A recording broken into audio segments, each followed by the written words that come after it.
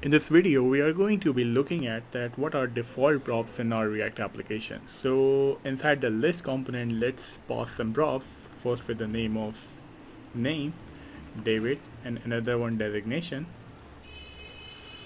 equal to software engineer. And now let's come here inside our list component and let's destructure our props, designation, and after the h2, what I'm gonna do, I will write my name is name and I am working as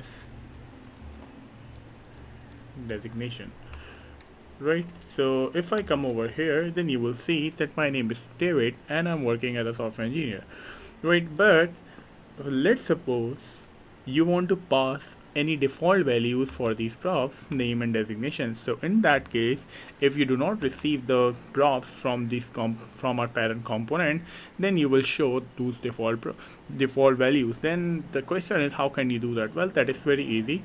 Let's come over here inside the list component. We will write list.default props and it takes an object, right? And we will define name John Doe, and for the designation we will say JavaScript engineer, right? So now let's come over here inside the app.js and let's remove these props.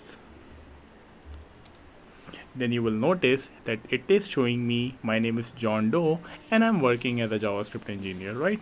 So what we'll do, if I will assign the props to the component, then it will override these default values.